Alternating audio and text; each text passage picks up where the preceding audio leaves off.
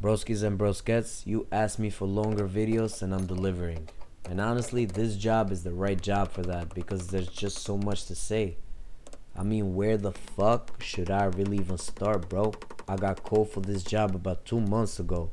It was a contractor that I worked with before and he calls and asks me about this job. He explained the scope of work and it sounded pretty straightforward, so I priced it over the phone. It didn't need any major fucking calculations, I thought. So simple job. Replace the two main valves, replace the speedy valves, install a bathroom sink, a kitchen sink, and a stove, all on existing rough.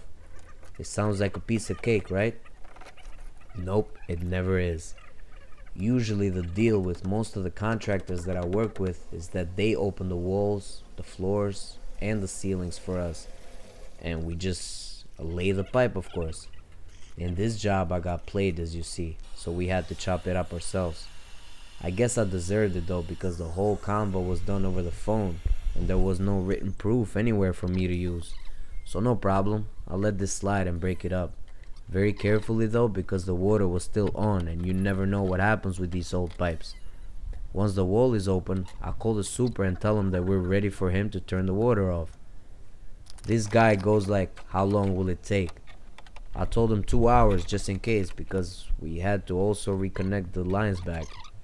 2 hours, he says, why so long? I'm like, what do you mean? That's like an unwritten rule for shutdowns, that they must be a minimum of 2 hours. Yeah, he said, but everyone finishes earlier. Then I'm like, super, turn the water off and I will let you know when I'm done, alright? Okay, he said. The next bullshit was that the toilet feed didn't seem to be connected to these two old gate valves, which means that I would not be able to change it after the shutdown. So we had to change it during the shutdown just in case. But even that shit was nothing compared to the real fuckery coming up, broski. While cutting the studs to open up more space, my guy nicked the cold water riser with the sawzall. And it was a good nick too. Oh man, what a stressful situation that was. I had just gotten the smartwatch too, but that shit couldn't even read the heartbeats at the moment, cause I was trying to check. It started bugging the fuck out and kept crashing, bro. Now I was in a major pickle. What was I gonna do? I couldn't change the pipe, it was going straight down. And as you see, space was very limited. The bathroom was fucking tiny. The toilet was super close, and it would have to be removed, which wasn't even part of the price that I had given. Also, this was back to back. I had the other apartment in front, had another apartment below, fucking apartments all over, broski. Seriously, man, it was crazy. I was getting very frustrated. The super, on the other hand, kept calling me because he wanted to turn the water back on. I took a minute to calm down and then went back and checked the pipe. I noticed that it was not punctured, so I said, fuck it, I'm gonna do this the shoemaker way, cause I got screwed enough for this month. I cleaned the brass pipe well until that shit changed color, then fluxed it up, heated up, fluxed it again, and then packed that shit up with solder. I'm sure you noticed that I didn't record this part, but I had to remove all distractions and did the fix myself, because that's how I relax in situations like this. You can see the nick in the old pipe though, right below the street elbow. You can also see the solder, I'm sure, because it looks like a pimple on the pipe. Finally, we install the valves and tell the super to turn the water on to hopefully get him off our back. And I say that because there's a possibility that it could leak. Thank God it was all Gucci though, bro, so the super can calm his tits and we can leave to the next job.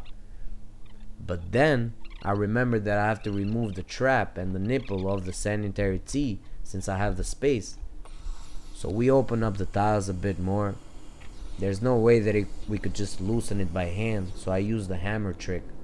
By banging the wrench with the hammer, it's more powerful and loosens old drain nipples almost every time, bro. As I'm loosening it, it seems like that shit would not stop twisting. It finally comes off, and of course another fuckery follows. Part of the threads of the galvanized nipple had become one body with the sanitary tee, and the new threads would not catch. Bro, it was like it was welded. I tried cleaning it up with the wire brush and some WD-40, and then chiseled out pieces with a flathead screwdriver and a hammer. I struggled a bit with it, but it eventually came off, and the new nipples thread caught easily.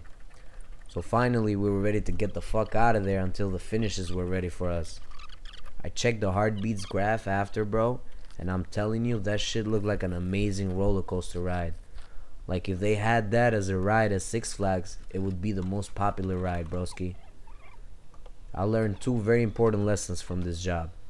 I'm never pricing out jobs over the phone again, and also I'm always including an extra charge for jobs like these in the future. I'm gonna call it the unexpected fuckery shit fee. That should cover me for situations like these. Cause you know, I've been in situations like these a lot lately.